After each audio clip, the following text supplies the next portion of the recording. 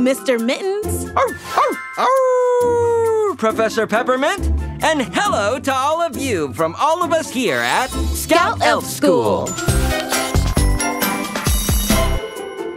There are many animals who survive and thrive in the icy temperatures here at the North Pole. We often spot wild birds like Arctic terns and snowy owls. Many land and sea animals too, like polar bears, Arctic fox, seals, whales, and even narwhal. Because it's so cold, the animals who live here have skin and body coverings that help protect them from the frigid Arctic temperatures, like fur or blubber. Animals adapt to their environments. Just like kids in warmer climates might wear shorts, and kids in cooler climates might wear jackets. Of course, here in the Arctic, we love the chill.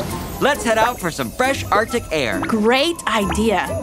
Oh, I think I hear one of our North Pole neighbors now. Kids, we'll see you next time at Scout Elf School.